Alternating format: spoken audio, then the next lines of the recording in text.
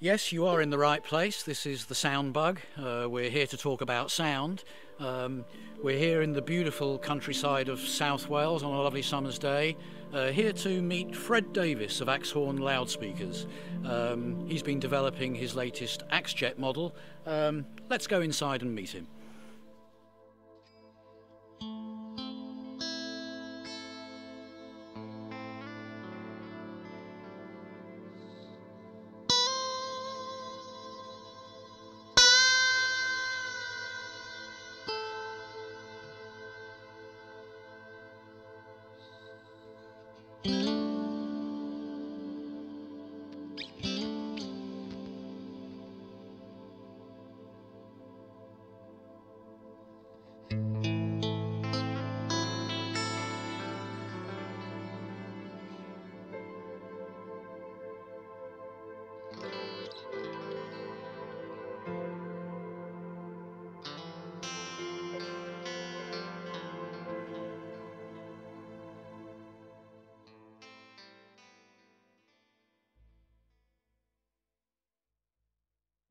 There as well.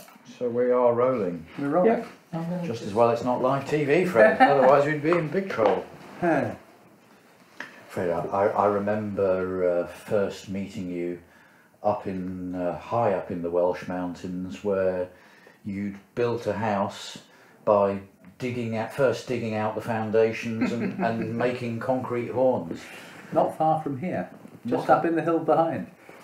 Yes, my friends thought I was mad. I found this lovely barn, and instead of doing anything else to it, I started digging the floor out because I had a plan. And the plan was a Rex Bulldogs type bass bin for each of a stereo pair under the two walls. Coming out under the windows, into the floor and back out, 16 square foot mouths and 40 hertz horns. And I think that's what you heard. Eventually you came and reviewed them. I was a youngster then. So was I. And it was a formative experience hearing Jimi Hendrix. I can't remember what we were playing. It might have been Hendrix Live at Woodstock or something. But Probably. I remember you saying, "Don't worry, the nearest neighbour is 3 miles away." Well, not quite, but quite a way. And it was astonishing to hear that, you know, Hendrix full scale. Yeah, I mean that's the thing. What I find really frustrating. Lots of good hi-fi out there. You go to turn it up to a realistic concert level, and it doesn't cut it. It just can't do it. You can blow my speakers up. It's not bothering the neighbours much. It's just that it won't do it. It'll sound really wonderful, but that last little 10 dB, you know, the fifth gear bit, you can't do it. So I've always wanted speakers that will do that. I don't want a PA, but I want a speaker that really performs, and that's why I've always gone with horns. I mean, horns just give you something. You say you don't want a PA. It can work as a PA. It's a high fidelity PA. Exactly. I mean, in a way, when I've made a lot of PA stuff. I do stuff at Soulfest up in Cumbria, and we use these Axjets there. Pair on each side of the stage and a big bass bin, a huge 40 hertz horn. And the point is that I have the same philosophy about speakers per se. If it's PA, it should be hi-fi PA. If it's hi-fi, it should be able to perform to a degree like a PA. It's all the same thing. It's reproducing sound. Of course, these speakers, because of their design and because of their sensitivity, you don't need an awful lot of power to bring the ceiling down. I mean, yeah, put some serious power into these, you'd hear them a couple of miles away, wouldn't you? Well, you can certainly, well of course you can hear them in the distance, but you can actually play them out of doors on a still day and walk 100 feet away, 200 feet away. The wavefront is so clean coming out the front of it, it remains integrated, it reaches the ear as perfectly as it left the speaker. That's the problem with so many speakers. You've got this punchiness and reflex designs and different drivers and crossovers and different energy rates. The tweeter will die long before it gets to you, whereas the bass will punch out to you. If you walk away from a normal speaker eventually you'll hear it going boo, boo, boo, and that's it. You've lost everything else. With this, you've got this fully integrated wavefront. So horns really, really project. I mean, but at the same time, as you say, you can drive these AER drivers in with a 3 or 4 watt triode valve amp. So in a domestic setting like here, you know. So, and a real purist enthusiast, happy analog, any source, but you don't have to have all the complex heavy duty amplification. Equally, you can hook it up to your PA amplifier and have it ticking over and feed it with a signal. Wow, they work. And entertain your neighbours 10 blocks away. Well, you can if you really want, if your neighbours want to be entertained. But you know, it makes it nice to be able to take them outside, because so many speakers die outside. I think in many ways, for me, it's the proof of the pudding. If you can make a speaker work outside, then and it really performs to many meters away. You know that you're creating a wavefront. I mean, nothing comes out the back of these. You can stand behind them, you almost can't hear them. You have to think, oh, are they on? And then you turn around and you find, yeah, of course they're on. Because all the energy is being projected forward. That's what makes them efficient. You're not trying to lose anything along the way. Anybody who's got the sound bug will have a lovely system at home. Yes, they'd be terribly disappointed, probably, if they then took that system out onto their patio. Yeah, I mean, that's one of the things that I think is really salient. It's a sort of lifestyle question. Of course, if we all lived in California, we'd probably have a very different lifestyle. We would spend a lot more time outside. Living in Wales as I do, it's limited to these lovely summer days and maybe a frosty autumn day, you know. But nevertheless, there's something really nice about having some outdoor time with the family, with some friends. If you're lucky enough to have a swimming pool, be able to roll these out and stick them by your pool, and you can play your favourite music as though you were doing it in your listening den, but your listening den doesn't have to be in one place. It's a movable feast. Rolling the clock back 25 years or so, Fred, when I first heard your massive built-in concrete horns in your home, I mean, you always dreamt of making horns out of concrete. You were making speaker stands, I remember. But I think during the intervening period, you've said to me many times that it turned out to be folly. So, yes, how did this one come about? Tell us about this latest Axjet. Well, the first Axjet started back in '92, so we made those then because I tried to sell built-in speakers, and the world wasn't really interested. They didn't want to build them in. They wanted them to be able to have a speaker that you could bring in, take out, move around, which actually rather sort of moves away from this idea of spiking them to the floor, which is why I've gone with casters. I don't need them. This is a concrete speaker. This is made out of concrete. It looks like a glass fibre speaker because it's got a glass fibre shell, but inside it's made out of glass reinforced concrete. Right. It's got the mass, it's got the density and the stiffness, and yet it's light with foam elsewhere. The back, the sculpted shape of the back of the Axjet is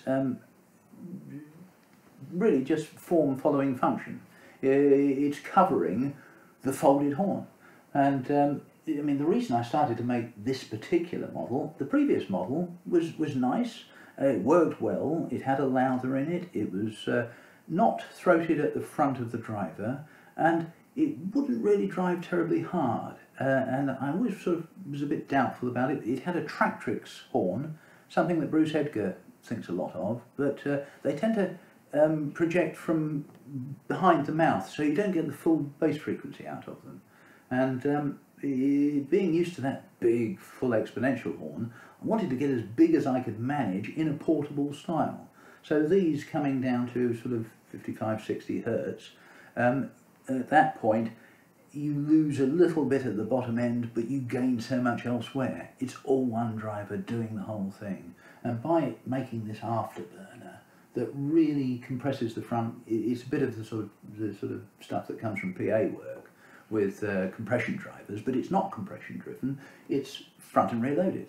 So there's a folded horn on the back, which is exponential, and there's a sort of multi-cell horn on the front in a way. The donut bit gives you a high frequency horn in the middle that it does the work of the little parasitic cone, and then the annular ring is part of the same exponential, so you're getting the full cone into there with the mid. So you've got really kind of a top, mid and bass horn, and they integrate about here somewhere as they drive outwards.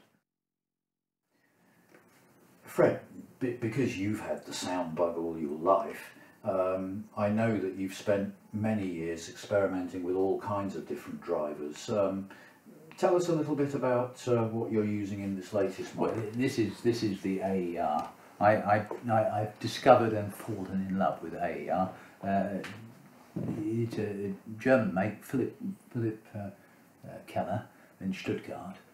He's got the sound bug too, badly. He's been at it all his life, doing the same sort of things, and he fell in love with Lowther drivers, and couldn't sort of get exactly what he wanted. So based on the Lowther, he developed his own driver. Many people have done the same worldwide, and there are very few full range drivers that you can really comfortably use. CS make one, Fostex, Audio Nirvana, Lowther, Bab. There's not many. Feastrex from Japan, £9,000 just for a drive unit. Wow. Handmade. Nobody's figured out what to put it in yet. But the driver and the horn or the enclosure are crucially one and the same thing. It's like a Formula One racing car with a Mercedes engine in it. So this is made in Stuttgart next to Mercedes. It's an AER. It really does the business. It's almost flat response, but we're using the B model. It's an MD, and it's the B model which has got bass lift to give us a little more bass out of the back horn, because we're throating the front horn so tight we're getting enormous efficiency. I found that they're really, really good. I've used the Audio Nirvanas too, very nice in those black ones you saw earlier, and they have that slightly American rock sound. It's not dead flat studio monitor, pure hi-fi, but they sound lovely. They sound really lovely, and they're pretty bulletproof. But these are just the same. And with this, I mean, I'm using a polycarbonate machined centerpiece, and this is spun aluminium on a GRP and foam insert. That's all light but stiff. This is all concrete, solid, mass. It can be on wheels because it's not going to lose energy anywhere. Normal speakers are spiked in order to lose the energy that's unwanted, that you're trapping at the back in the reflex zone or in the sealed box. We don't want to do that at all. We want to get every bit of energy out of that driver, front and rear. They come out half a phase out of half a wavelength out of phase at the front here at the crossover frequency. So there's no interaction in terms of phase, and the speed and dynamics of an AER is such that there's almost no hangover to anything. The most terrific dynamics, transient response is huge, and therefore little energy to put in. And this is what you've always loved about horn loudspeakers, isn't it? It's that speed and that transient effect. It's the nearest I find to natural true sound. I mean, you know, everybody knows. You clap your hands, and wham! To replicate that is almost impossible. To get that in a membrane, in a speaker, in a diaphragm of any kind, is terribly difficult. You hear lots of attempts to achieve it. Panel speakers, electrostatics and get very close to it, but they haven't got the energy to convey the rest of it. Yes. So they sort of suffer a bit. Most speakers just don't get there at all. That's right. And you compromise your hearing. You say, oh yes, this is lovely, but you're actually compromising your own hearing and pretending that you're hearing what you're not hearing. Yeah, and the brain is filling in an awful lot as well. You know, I go to, with having kids growing up over the years and going to all sorts of concerts and gigs, we've been to rock things and to trance and techno things and drum and bass things, and time and again listen to it, and it's a real disappointment. It's just not kicking the way it should, and yet you know what it should sound like, and to be able to achieve that at home then with your personal stereo system is the goal in hand. Explain a little bit about what you call your afterburner. Explain the design of that a little bit. Well, I mean, essentially, I wanted to throat down the front horn. A lot of this stuff is based on an assemblage by Professor Jack Dinsdale. Okay. Fascinating, brilliant guy who in I think it was about 1974 wrote a terrific series of articles for Wireless World that inspired many young speaker designers. And what he was doing was assembling work by Edison, Olson, all these old guys that were working in the 20s when valve amps could only produce a few watts. Mm-hmm. They had to get as efficient as possible. Of course. And this is why they used field coil drivers. They didn't have the big magnets. Mm-hmm. They used light diaphragms so that any little bit of energy would be shunting as much power in real watts of sound out as possible. And the horn, you've only to look at his master's voice. It does, with those little tiny diaphragms on a pin. You could fill a room. We could fill a room. Mm. So here we are. We have with a horn. You've got 3, 4, 5, 6 times the amount of energy out of that driver than you would have had by just having the driver on its own or in a sealed box. But with the afterburner, I've had to throat the front because in Jack Dinsdale's earlier designs, he really had a waveguide on the front, and the driver was fully open and projecting to the room. That works up to a certain level, but at a particular point, it stops working. It overloads because the back throat is quite small into what is like a saxophone at the back there, and the energy that it takes to push down that little saxophone throat, it gets lost by the compression and starts to come out the sides. And so the roll surround starts to puff out and it immediately goes into distortion and instability. So you can only get certain dB out of it. If you want to drive it harder, you have to take a sort of PA line on it and put a throat on the front of the thing. They have compression drivers, which are sealed at the back. Mm-hmm. They have a little horn on the front, and then all the energy is being pushed out the front as much as possible or absorbed at the back. Well, to not absorb it at the back and have everything, you want front and rear, but we do need to throat the front. But if you throat it down just to a single throat, then you screen the driver. So the driver is creating a mass of air, and those multiple frequencies are getting too mixed, and you then find you get a kind of that coloured nasal horn sound that people say, oh, it's a horn, it goes like this. No, that's not what we want. We want to get as much energy out, but we want to maintain as much of the field of frequency as we can.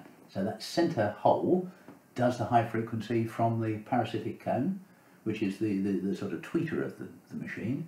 The main cone is getting the annular ring, and that's the sum of the centre and the annular ring is the throat of the front of this driver. And it's a little bit larger than the back driver, the back throat. However, it balances, so that when you drive hard, the front takes the energy, and the back will continue to work, and you get a sort of isobaric pressure area, front and rear. And it's with exponential, and I mean, I've gone back to hyperbolic exponential. I think it's really the only, it's Edison's original idea. I think certainly all those old gramophones were done like that, and it works better than many of the other designs. There are a lot of modern designs, and they were really, essentially they were for dispersion. These CD horns you see, they with a slot in them. They're to disperse very high energy from a particular bandwidth, and they're not really working as horns as such. They're sort of dispersive. Because you've been playing around, so to speak, with horn loudspeakers all your life, you got involved in the Glastonbury Festival right at the very beginning, did you not? Well, John, where do I begin? Right at the beginning. I mean, yes, I went there in 1970 before the big one in 1971. There were a few of us in a field, and yes, it was lots of fun, and got very involved. Met Tony Andrews when he built his first pre-turbo sound system in the garden at Worthy Farm. But later on, I went there really just as a young man for fun and get involved, and it was part of our enthusiasm at the time. But later on in the sort of 90s, I got rather involved with the Greenfields people, who wanted something really efficient, super efficient, to work on battery power, on pedal power, alternative energy. Right. Greenfields ostensibly no generators, so I designed up some 100 hertz horns for them, and we put some in the field, and we put some on the stage. Used them with Mick Fielding and the Rainbow Dragon stage, and in Green Futures Field, I think in the early 90s. We eventually, with pal of mine Michael Dobb, we ran the stage then, produced a show, and at that time then I built a 40 hertz horn, a compound horn with a phase plug, loaded front 15-inch driver, a couple of 6-inch drivers, 100 hertz horns, and then lovely old Vitavox multi-cellular S2 drivers on the top there, 250 watts per side, 500 watts pedal power, and it worked a treat, sounded lovely. Later on, again, we moved on to do Greenpeace. We chose 98 when it rained, and it was like the Somme, but then we had a marquee with kids enjoying techno music right through the night, wiggling away in their wellies, stuck to the mud, and we did that with the same system. We had then a big dome with 4 of the earlier model Axjets in, a lot of live acts, a lot of DJs, and we kept people occupied for several days, and they all went away happy. Very salutary experience. I mean, I learned a huge amount about what sound systems mean. I did, like you, enthusiast. I'd always had a decent stereo at home. Very often old, last year's model, which I could afford. You know, I had old Goodmans and Quad 2s and all that sort of stuff. But I learnt when you sort of increase the scale, you don't actually have to have a power station driving it. It's all about the wavefront. You've got to create a wavefront at the listener's ear. Yeah, we're sitting here, we're surrounded by 4 of these speakers now. We've got these 2 red ones and a couple of black ones, just as a trial. But you can shunt those 50 feet away from you, 100 feet away from you, and you can get a very large, comprehensive stereo wavefront coming at you that's quite sort of headphone-like. We can all be in the same pair of headphones. We can get 90 dB at the ear. We can talk to each other without having to shout. But it's that 90 dB is a real full sound that we can comfortably sit and listen to at home. We can listen to it in a bigger venue. I can create with these. I can create 100 dB at the listener, which is really dance, centre of a nightclub or front of the stage when a rock band are playing. You wouldn't want to do that And for too long. One doesn't want to do that a lot. That's right. Once in a while, you know, you're having a bunch of pals round. Rather, your kids are having a bunch of pals round, and they say, "Dad, can we turn the stereo up and put it on?" Well, most people are frightened of turning the stereo up because they know perfectly well the kids are going to kill the tweeters. But you can't kill these. Turn them up, bang, they're on. And so they can come round and have a party. You might do the conga with them. Equally, you might once in a while want to get out your Frank Zappa record. I know you've got a few. Just a few. One or two. And play it like the man himself is playing. Indeed.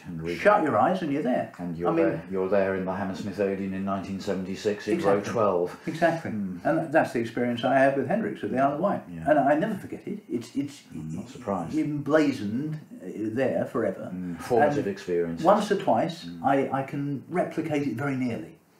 And it's worth everything. One more little thing I want to get in, one nice little anecdote. Who's the musician up the road who's got the... Oh, yeah, I've got a pal called Ricky Gardner, whose music I've used on my website, which is very nice of him to let me use. He co-wrote Passengers with Iggy Pop.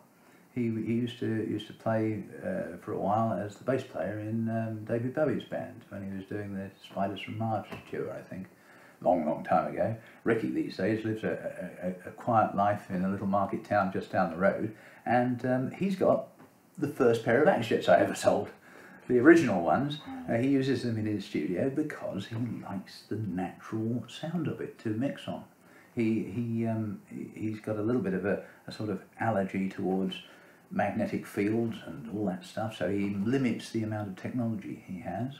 He works through a pair of ADATs, but mostly he has valve amps, and he uses these Axjets, which are very simple to drive, just 20 watts or so, you know, and he loves the sound and it feels comfortable. And he's still making music. And he's still making music, yes, and you can hear it on the website. So, Axjet's what does it for him, and I agree entirely. I mean, you know.